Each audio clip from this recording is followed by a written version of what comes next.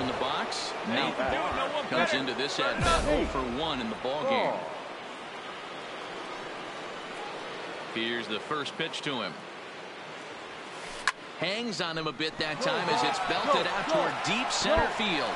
And that ball gets down out near the wall and should be extra bases. And he'll reach second now with 1 away. Hey, Dan, as a former pitcher, that knock just took him to a 12-game hit streak.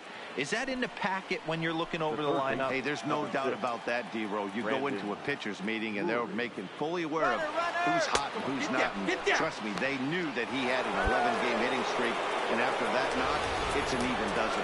One of the keys to stealing third is to get a big lead off a second, and that's just what happened, even though this catcher has a cannon for an arm. Get your pitch right here. Here it comes, 2-0. On a rope to the second baseman, and they get the double play at third. 1 hit.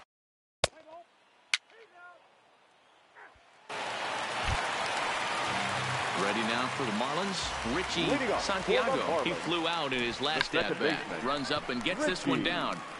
Santiago. Throw will not be in time as a perfect bunt there nets him a base runner to lead off the inning. Play ball.